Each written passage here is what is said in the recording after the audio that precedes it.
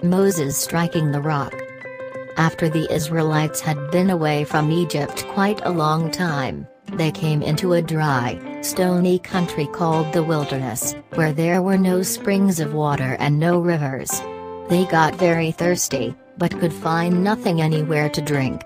This made them angry with their leader, Moses, so angry that they were going to stone him to death. But Moses asked God to help him, saying, "What shall I do unto this people? They be almost ready to stone me."